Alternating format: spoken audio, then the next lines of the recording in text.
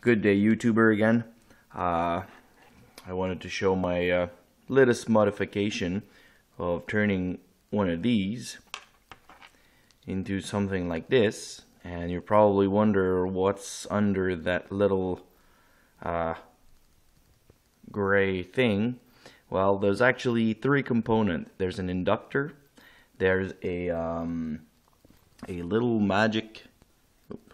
little chip, which is a PR4401 LED driver chip that I've received from eBay, and they're actually quite really small and kind of a challenge to solder. But anyway, this is one of the final product, and it runs off 1.5 volt, driving the LED at roughly, this one roughly drives it at 15 milliamps off a AA. And here we go.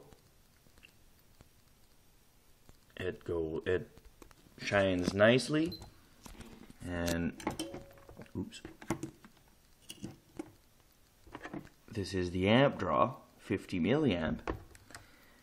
And also, some of you may recognize this this mag light, the solitaire one that I modified originally with one of those mystery chip, and it was kind of bulky, and since I received some of those little nice chip, I decided to do the same thing. So of course this one actually drives the LED at 20 milliamps, so full brightness, and it's a little bit nicer. And I don't know if I can focus on that. I guess not.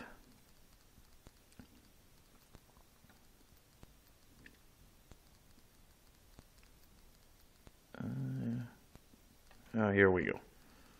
So yeah, there's the inductor there, 10 microhenry inductor, very small. There's the chip right there, and the LED on top of it.